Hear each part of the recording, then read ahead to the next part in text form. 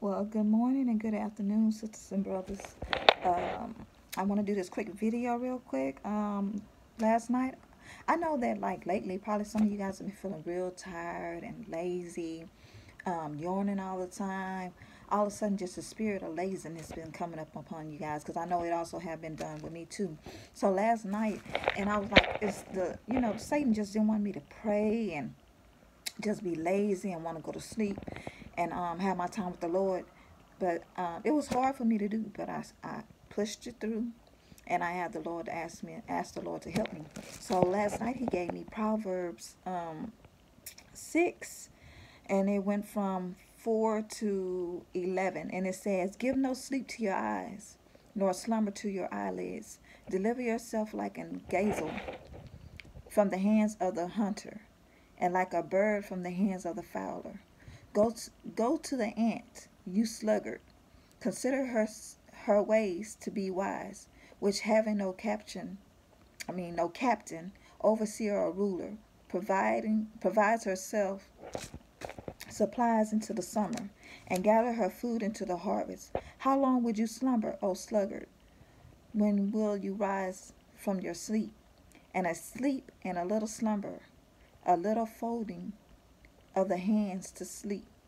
So shall her poverty come on you like a prowler, and your knees like an armed man." So I'm reading this, I guess, in the New King James Version. So the Lord was telling me, and I woke up this morning, and then I had posted last night. So I woke up this morning, and then again He was talking about laziness. So He was telling me to tell His people the spirit of laziness is upon people, because Satan wants you to be asleep. Don't want you to have communication with the Lord. And we got to press forward to that, because we got to remember all things are possible through Christ Jesus who strengthened us. So we know that God give us strength, that He give us His strength to push through, and no weapon formed against us shall prosper, and that we're more than a conqueror through Christ Jesus who strengthened us. So we have to push forward and rebuke the spirit. We rebuke and bind the spirit of laziness on God's people. We rebuke it and bind it into the pits of hell in the mighty name of Jesus, for the devil is a lie. We will move forward. We will press in the Lord. We will go forward in the Lord and ask the Lord to give us His strength. And like we said, we have to just keep pushing and just keep pushing and pushing, and knowing that this laziness, the spirit of laziness is not for us.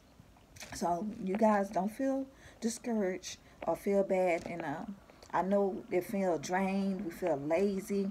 We feel like we're not prospering, like, going to the next level or doing what we need to do in the Lord. But this is the hour that we have to keep pressing forward, because that's what the enemy wants us to do. For you guys, we have to wake up. Don't slumber or sleep.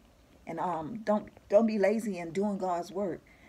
Also, like, excuse me, helping God's people, doing what He tells us to do, because Satan, he throws us off and don't want us to be lazy, and we'll like forget about what we need to do, or we ain't doing it right now. And it's like this, because we got to understand obedience is better than sacrifice. And so we have to, as being followers of Jesus Christ, we have to be obedient to His word. And this is time for us to go push forward and give the word of the Lord out, and to deliver people, because it said deliver yourself like a gazelle from the hands of the hunter. And the hunter is Satan. So we got to keep pressing forward, guys. I will lift you guys up in prayer. Also lift me up in prayer. And we're gonna keep pushing, guys.